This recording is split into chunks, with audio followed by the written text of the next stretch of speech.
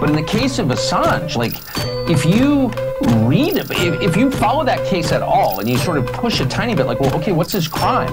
You know, he spent 4.5 years in the worst prison in the UK. What has he been charged with in the UK? Nothing. He has not been charged with a crime in Great Britain, period.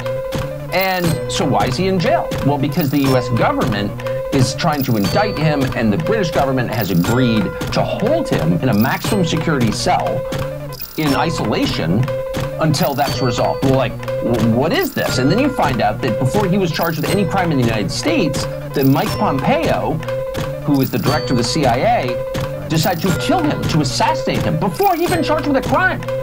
And then you think to yourself, wait a second, are federal appointees in my country allowed to use my tax dollars to murder people who embarrass them?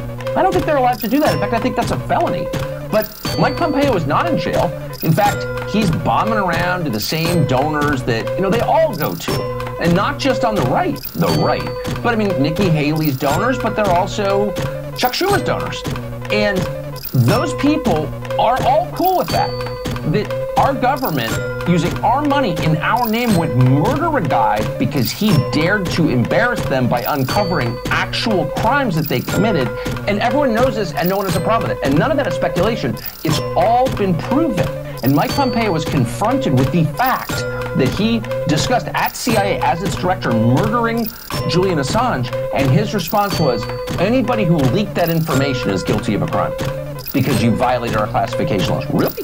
What about the guy who was discussing on public property as a public official murdering somebody using federal funds? That's not a crime? Are you freaking kidding? Like, it's too crazy for me. I can't deal with it. So once I started to learn more about that, I was like, I'm just going over there. And I love his wife. Giselle is I'm sure you know her, but just really a smart and humane and just decent, good person. And it just bothered me so much that I literally and I didn't have a job. I was like, okay, I'm not doing anything. So it takes 5 hours to get there. I just flew over and went to see him. And it was worse than I imagined.